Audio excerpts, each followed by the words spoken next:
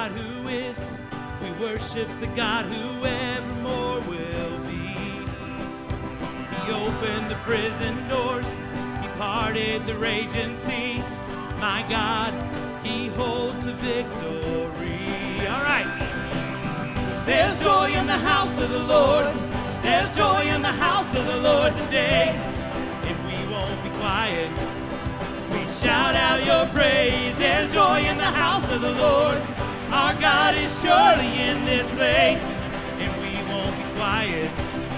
We shout out your praise.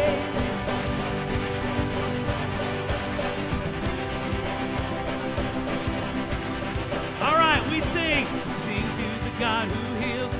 We sing to the God who saves. We sing to the God who always makes a way. I like this. He hung upon that cross. He rose from that grave. My God, still rolling stones away. There's joy in the house of the Lord. There's joy in the house of the Lord today. And we won't be quiet. We shout out your praise. There's joy in the house of the Lord. Our God is surely in this place. And we won't be quiet. We shout out your praise. We shout out your praise. Shout out your praise. Yeah. I like this. We were the beggars. Now we're royalty. We are prisoners. Now we're running free. We are forgiven, accepted, redeemed by his grace. Let the house of the Lord sing praise. All right, sing it again. We were the beggars. Now we're royalty. We were the prisoners. Now we're running free. We are forgiven, accepted, redeemed by his grace. Let the house of the Lord sing praise. There's joy in the house of the Lord. There's joy in the house of the Lord today. And we won't be quiet. We'll shout out your praise. There's joy in the house of the Lord. Our God is surely in this place. And we won't be quiet. We shout out your praise. There's joy in the house of the Lord. There's joy in the house of the Lord today. And we won't be quiet. We shout out your praise. There's joy in the house of the Lord. Our God is surely in this place. And we won't be quiet. We shout out your praise. We shout out your praise. Shout out your praise, yeah.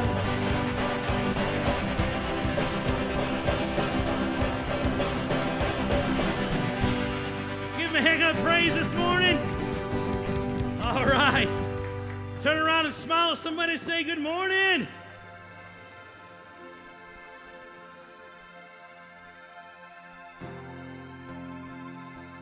I count on one thing. The same God that never fails will not fail me now. You won't fail me now in the waiting. The same God that's never late is working all things out. Working all things out. And yes, I will lift you high in the lowest valley, and yes, I will bless your name.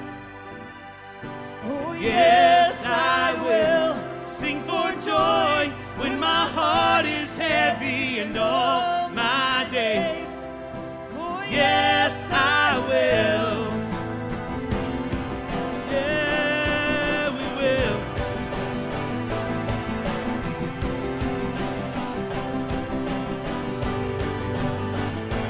I count on one thing. The same God that never fails will not fail me now. You won't fail me now in the waiting. The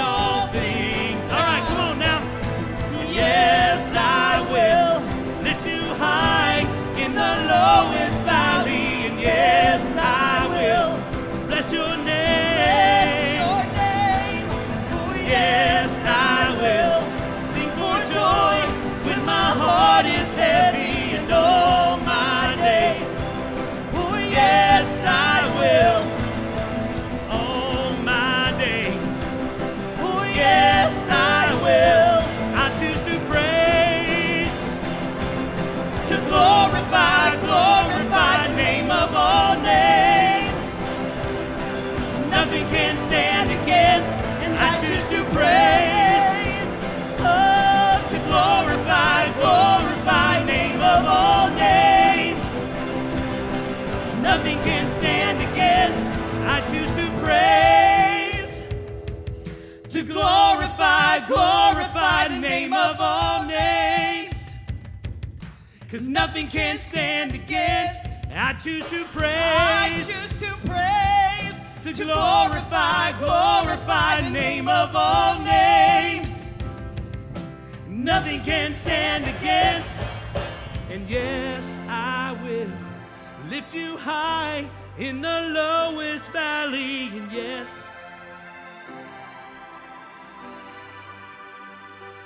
oh yes, I will sing for joy when my heart is heavy and all my days. Yes, I will. Yes, I will lift you high in the lowest valley. And yes, I will bless your name. Oh, yes, I will sing for joy when my heart is heavy and all my days. Oh, yes, I will all my days. Oh, yes, I will all my days. Yes, I will. Oh, we're gonna praise you, praise your name.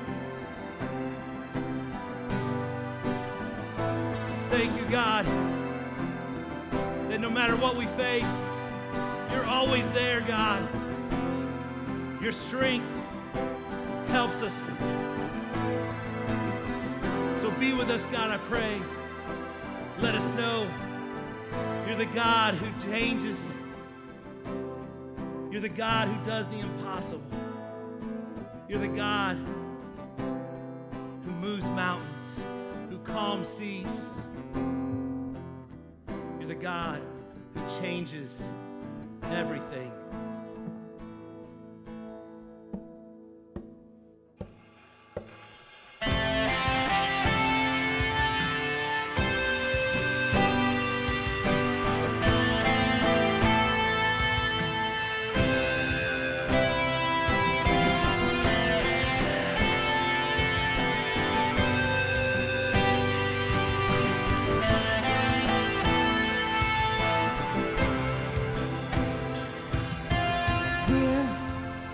As we wait, seek your face. Come and make your throne upon our praise. Here in this place, have your way. The moment that we see you, we are changed. And show us your glory. Oh, show us your glory. In wonder and surrender we fall down. Show us your glory. Oh, show us your glory. Let every burning heart be holy ground. Holy ground.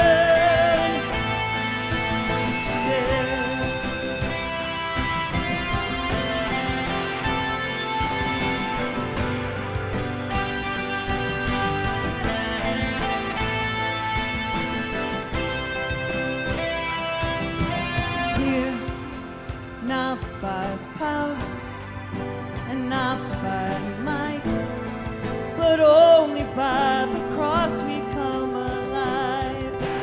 Here, we're undone, overcome by heaven's love revealed before our eyes. And show us your glory. Oh, show us your glory. In wonder and surrender we fall down. Show us your glory. Oh, show us your glory. Let every burning heart be holy. Show us your glory. Sing it this morning. Show us your glory. Oh, show us your glory. In wonder and surrender we fall us your glory. Oh, show us your glory. Let every burning heart be holy ground.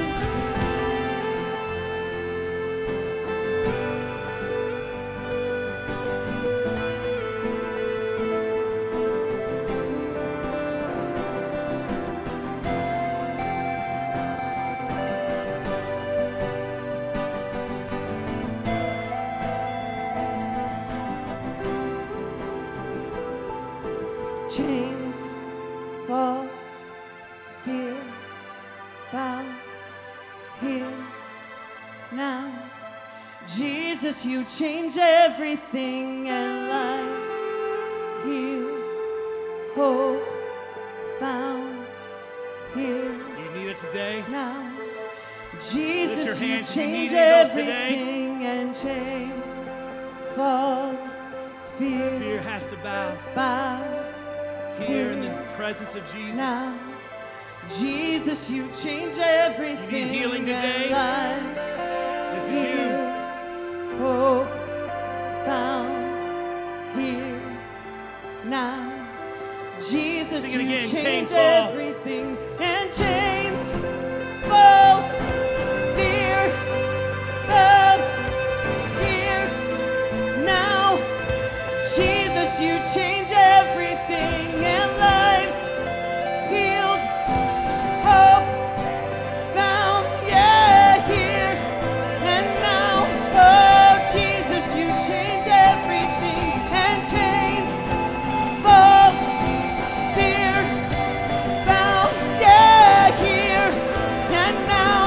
Oh, Jesus, you change everything, and lives healed, oh, hope is found, yeah, here and now. Oh, Jesus, you change everything,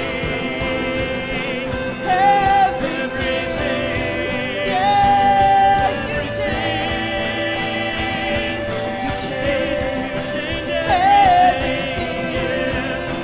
everything, oh, you change. All right, come on. Proclaim it today. Chains fall. Oh, chains fall, fear is bound, yeah, here and now. Oh, Jesus, you change everything, and life healed, hope found, yeah, here and now. Oh, Jesus, you change everything, and life all fear bound, yeah, here and now. Oh, Jesus, you change everything, and life healed, hope found, yeah, here and now. Oh, Jesus, you change everything.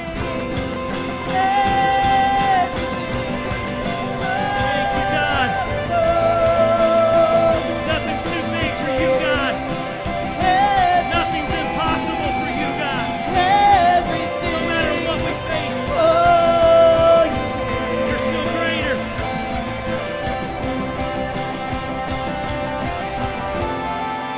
Father, today, let this be the time and the place that chains have held us back for so long. They fall. God, the healing that we've needed for so long, it comes. Because in your presence, God, you change everything. If you need something from him today, lift your hands all across this place. Lift your hands up all across this place. You need something from God today. You need a healing. You need fear to be disappearing from your life. You need a touch from God today. Just lift your hands, Father. We lift our hands to the one who can do the impossible. There is nothing too great for you, so we lift our hands and surrender. We lift our hands and knowing that God, acknowledging you are the only one that can do the impossible. So Lord, I pray, change everything. In these hands that are raised, God, you see them. You not just, God, more importantly, you know their place. You know what their struggles are. You know the fears they're facing. You know, God, the hurt that's in their life. So Jesus, would you right now just move upon this place, move upon those individuals, let them know that you're with them.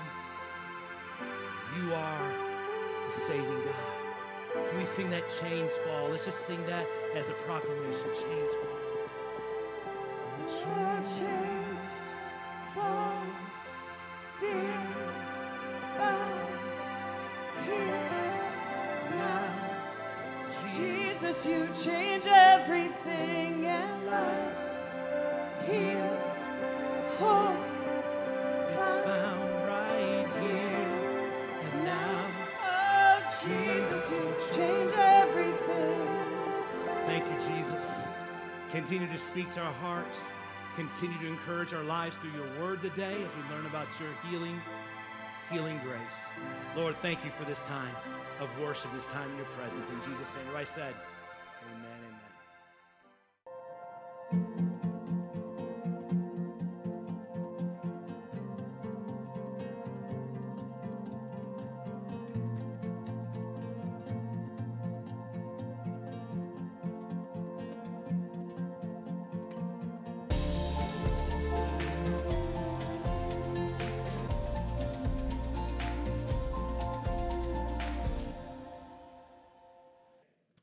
Crazy grace. Turn to your neighbor and say, crazy. Anybody know somebody crazy? Raise your hand. You know somebody who's kind of crazy, kind of off the wall crazy? Yeah? Crazy Grace for a Crazy World is the series that we've been doing for the last several weeks, learning about different aspects of God's grace and what He does in our life. The grace of God is absolutely, at times, unexplainable. Like, it's hard to explain the grace of God. And so I've been taking, and each week I've been talking about different aspects of God's grace. I talked about His saving grace, how He saves us from the things we do wrong in our lives. And He saves us from our sin. He saves us from so many different things that try to drag us down in life. And then I talked about the liberating grace of God, that He gives us freedom to live out the walk with God and walk with Christ. I talked about guilt versus grace. What's the difference between the two? And how we can discover the difference and how we can live in the joy and the grace of God. I talked about God's sustaining grace last Sunday, how no matter what we go through in life, He holds us, He comes under us, supports us, and sustains us through the most tragic times in life. Today I want to talk about God's healing grace. God's healing grace. Not a single person in this room, young or old, it doesn't matter where you're at, not one of you are going to sail through life untouched by pain. Not a one of you. Anybody in here in your life ever experienced any kind of pain whatsoever? Raise your hands if you have had pain in your life. Okay, good. So I've already talked with everyone in the room. Pain are those things that kind of touch us, that move us, that can take us to places of emotional trauma. Most of the pain, statistically, that comes in our life it comes from rejection. When we're rejected by somebody, there's a lot of pain that's carried by that rejection. Rejection of your parents. Maybe it's rejection of a spouse or an ex-spouse, or maybe it's rejection of your kids, rejection of your peers. Some way, somehow, we all experience different kinds of pain, and pain of rejection is a very huge part of this. In fact, some of you sitting here today, whether it's 20, 30, 40, 50, 60 years ago, remember an incident that took place on the playground, maybe where you were rejected by somebody, and it hurt and it cut deep, because all of us have experienced the pain of rejection. Here's what Scripture says, Psalm 147, verse 3. It says, God heals the brokenhearted, and binds up their wounds. God has an amazing way of healing us. How does God heal us? How does God heal us? Turn to your neighbor and say, how does God heal us? Like, I don't know. How does God heal us? God heals us, here's very simple. God heals us by the changing of our mind. God does something miraculous by He's able to rewire our minds to think a bad thought or a negative thought or a thought that's destructive to a way that's good. He changes how we see ourselves by seeing us the way that God sees us. Here's what Romans says. Romans 12 says, let God transform you into a new person by, here's how, changing your mind. Your mind has to be changed. Scripture says, as a person thinks, there they go. Your thought life determines the direction of your real life. If you have negative thoughts in your life will tend to go negative directions. If you think you're a loser, you're always going to wind up being a loser. If you think you're being a victim and everybody's picking on you and you're doing Charlie Brown mindset and everybody's picking on me, why are you picking on me? You're always going to be the victim. You're always going to be victimized.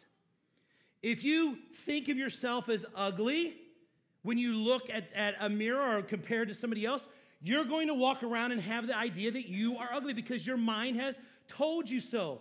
If you compare yourself to other people and how they dress and how they act and how they behave, and you don't measure up, then therefore you will always be negative. Here's belief determines your behavior. I'm going to say that again. You may want to write that down in your notes. Your belief determines your behavior. And the same is true on the other side. If you think you're a winner and you are positive about you look in the mirror, you like what you see, you feel good about yourself, you have positive things because your behavior, your beliefs determine your behavior. See, so many times we have false ideas, and these false ideas lead us to lies. It's fake news. Fake news, a big thing today. The fake news is the lies that you have told yourself that you have believed as truth inside you. Fake news. It's kind of like you go to a carnival. If you've ever been to a carnival, and they have the fun house. And in the fun house, they have the mirrors. You guys know all the mirrors. And they have mirrors that are shaped different, and they have different rows to them. And what happens when you go up to the mirror? It distorts what you look like, right? For example, my favorite mirror is the mirror that makes me look skinny and tall. I like that mirror. I wish I had that mirror in my house. The mirror I hate is the one that makes me look short and fat. I'm already there. What do I need a mirror to do that for? Right? The mirrors distort the perception. The perception is that you're this way when the reality is that's not it. And that's really what I want to talk to you guys about today is that God has this miraculous way of healing and smashing the mirror that has lied to you and sold you a bill of lies, of fake news that is not true about your identity and who you are in Christ. The fact and the reality is many of you sit here today, and whether you are 20 or 30 or 50 or 60, many of you sit here today and you're still the little child that was hurt when you were younger by something that someone said or how someone treated you, and that pain has resonated in your life. It hurts. So I want to give you 5 things that God says about you. 5 things, write this in your notes. 5 things God says about you versus what the world would try to say about you, okay?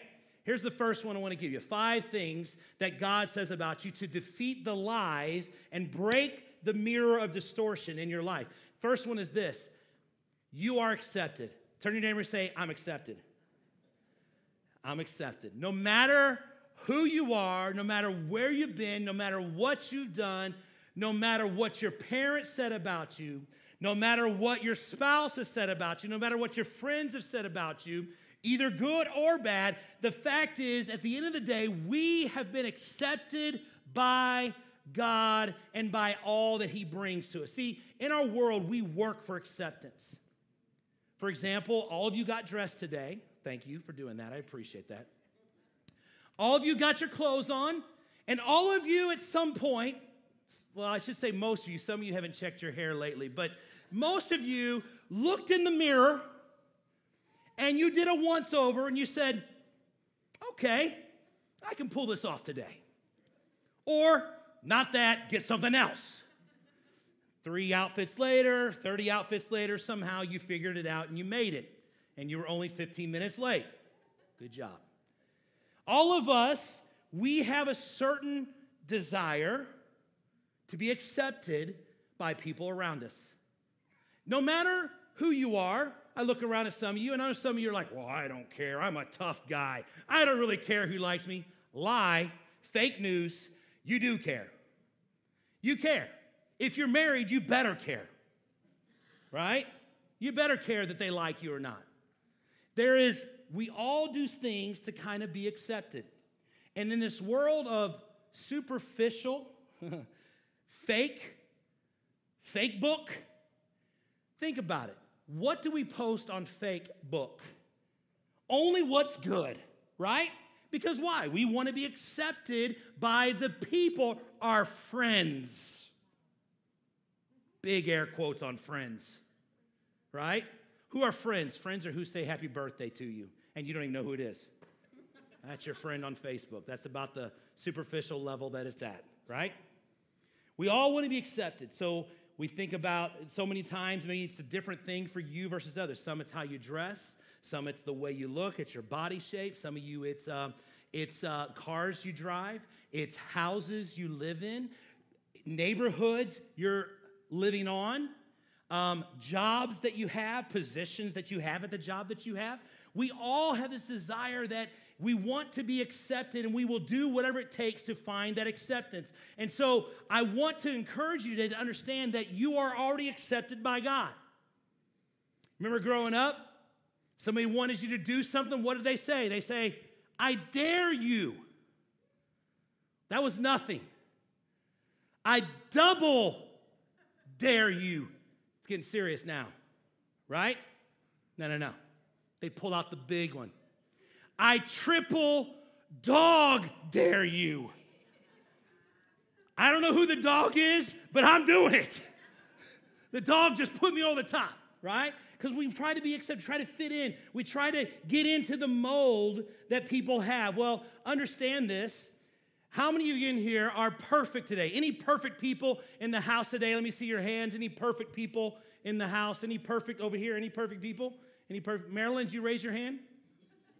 Are you perfect, Marilyn? She's pretty close to perfect, if you know Marilyn. If she does anything wrong, she just doesn't remember it and doesn't know what she's doing. Lots of grace for Marilyn. If you haven't been lost by Marilyn on a trip, you haven't been lost in life. None of us are perfect, right? But it seems like this desire to be accepted is almost like we have to become the perfect image of what somebody else thinks we should be, and then we'll be accepted. Well, here's the deal, guys. Jesus was perfect, and he was not accepted. He was rejected. He didn't work for the approval of people. He worked for the approval of God. He was perfect, but he was not accepted. He was rejected. But in God, through Christ, we are accepted. Here's what Romans 15:7 says. It says, Christ has accepted you.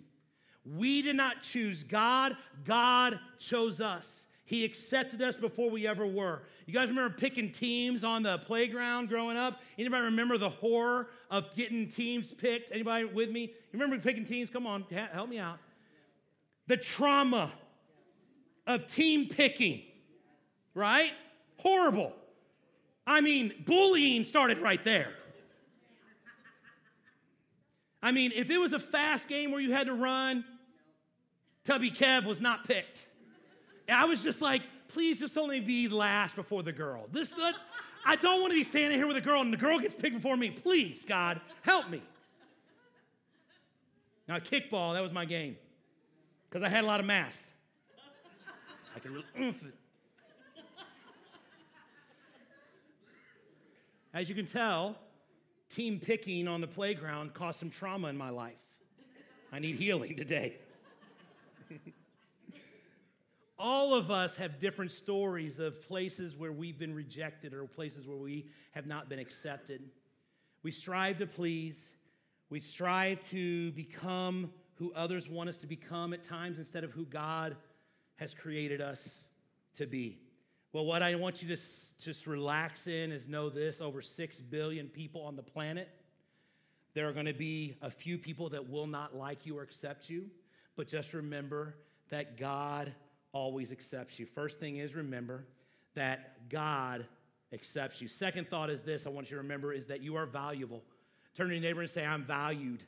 I'm valued. Not your net worth, your self-worth. Listen, not your net worth, your self-worth. Net worth is how much you own. Self-worth is if you own nothing, you still have a secure identity in God and in Christ. Not your net worth, your self-worth. And two things determine the value of an item. Here they are. The first one is who owns it. The second one is how much someone's willing to pay for it.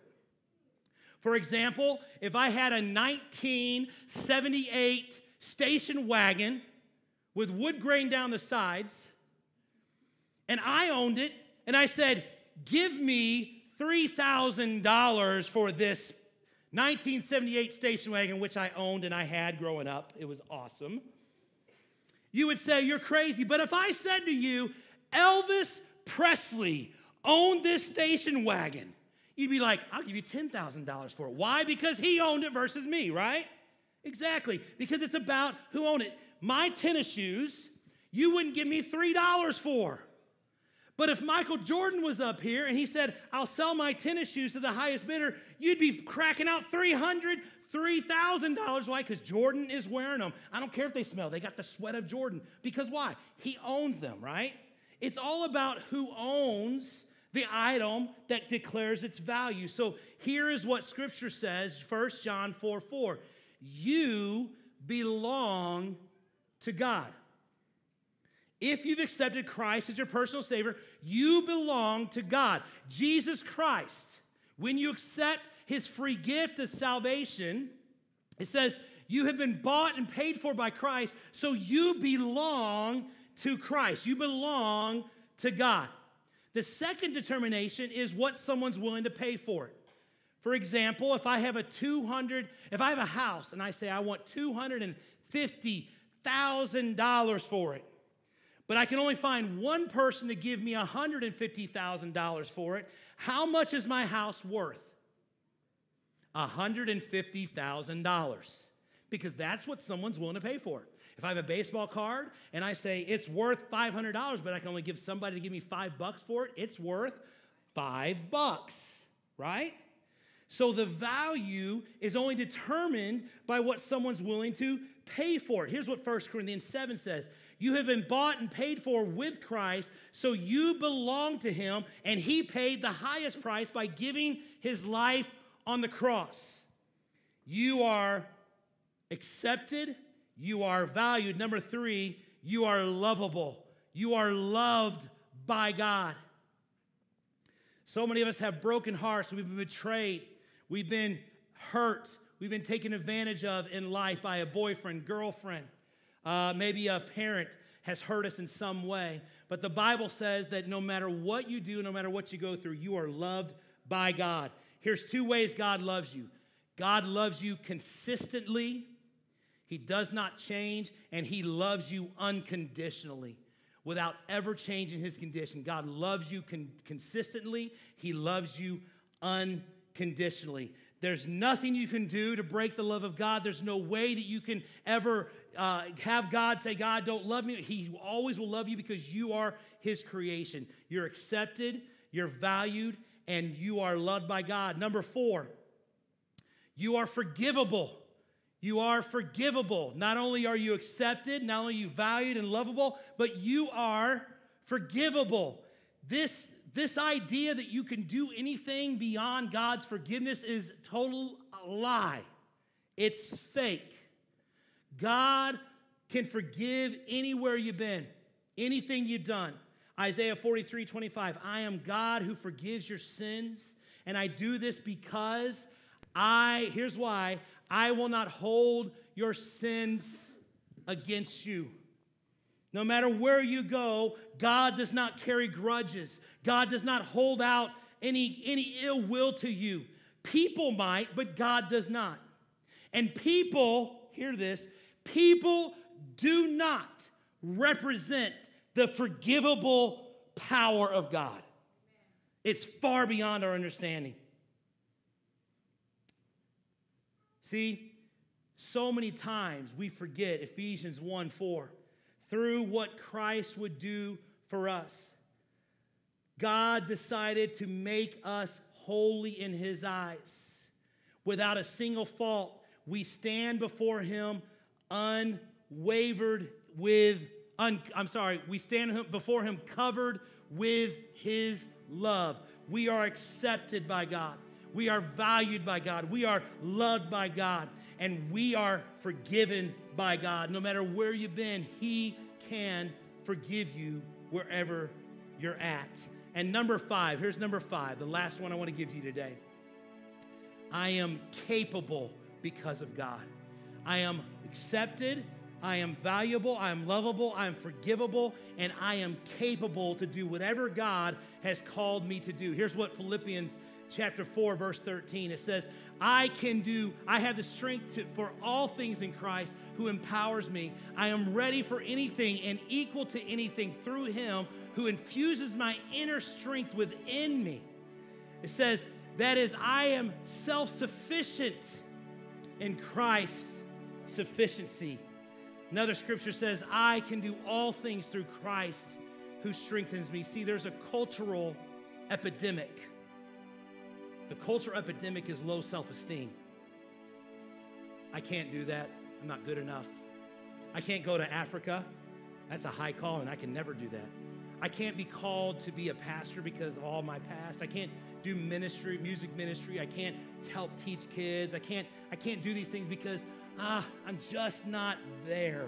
Well, I'm here to tell you, you are capable because of what Christ did inside of you. See, if we base our security on finances, we can lose them. If we base our identity on possessions, they can burn up tomorrow. If we base our identity on our appearance, well, we get older. Things start to go in places they're not supposed to go. Looks change. No matter how much we try, we grow older and older. If we fear or we try to hold on, we base our security in our spouse. When they're gone, we lose all hope. We lose all security because why? We thought that they were our security. Here's the fact and reality is, we reverse the curse of trying to please people and this low self-esteem. We reverse it by seeing us the way God sees us. How does he see us? We're accepted. We're valued. Thank you, God. We're forgivable. We're lovable. And we are completely and totally capable of doing whatever it is God is calling us to. 1 Peter 2:10 says, once you were less than nothing, now you are God's own. Another verse says, may the God of hope fill you with joy, that by the power of the Holy Spirit, your whole life and outlook may radiate with hope. How you think is how you go. Bow your heads with me today. Father, help us evaluate our thought life, the thoughts that lie to us, the thoughts that deceive us. God, help us to be able to come to a place where we understand that Jesus, you accept us, you value us, you love us, God.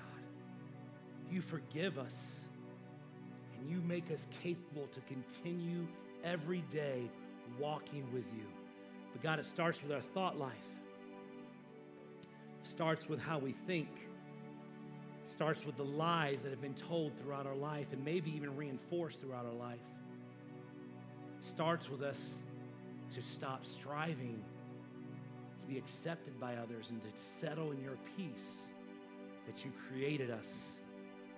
You know us, you love us exactly where we're at. So Lord, would you just speak to our hearts today? Would you, God, just do what only you can do in the next few moments of time? Would you heal us? Would you heal our thoughts that are just bad, our thoughts that are just corrupt and just wrong, God? Would you heal our emotions, our low self-esteem? In the next few moments of time, be our healer, be our source, be our strength, I pray.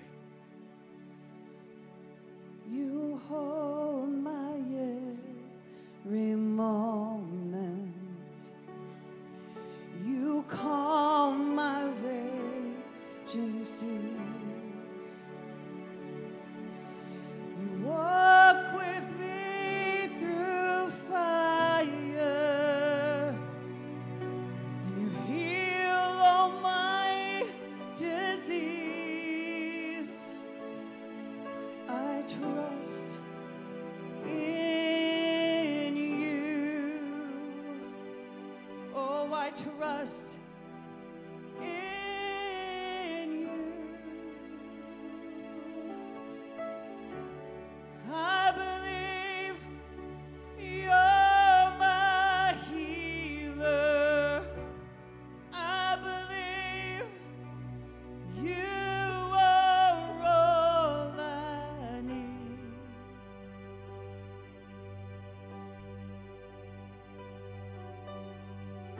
Oh, I believe that you're my portion.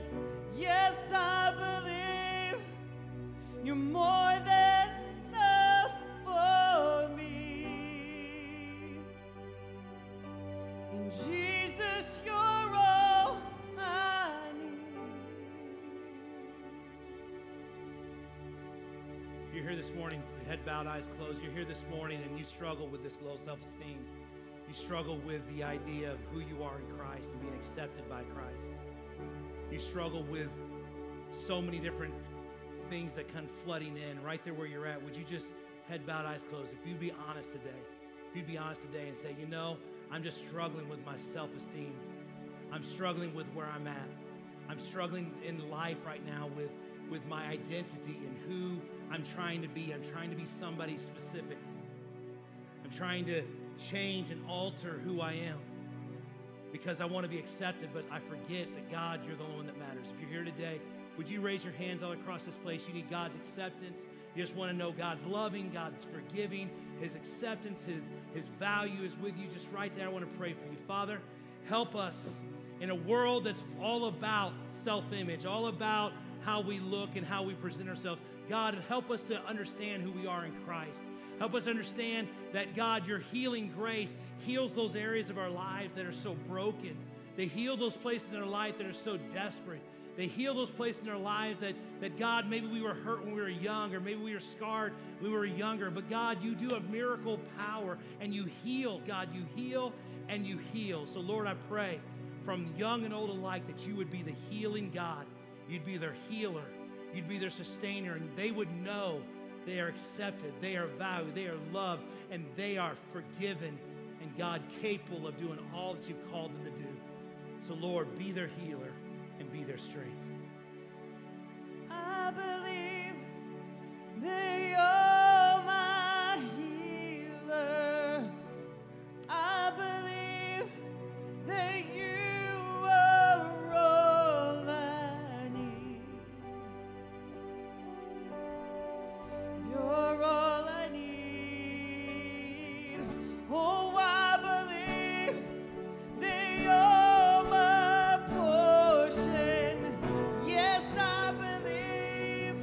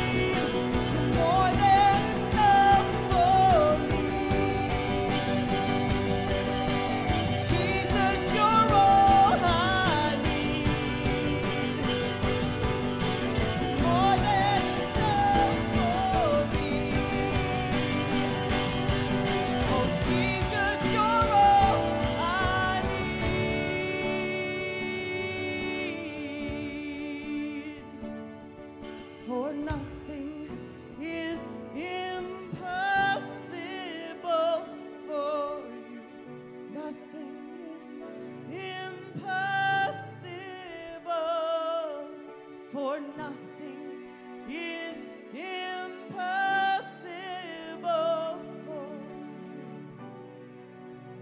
you. You hold my world in your hands. So, Father, would you just take us today?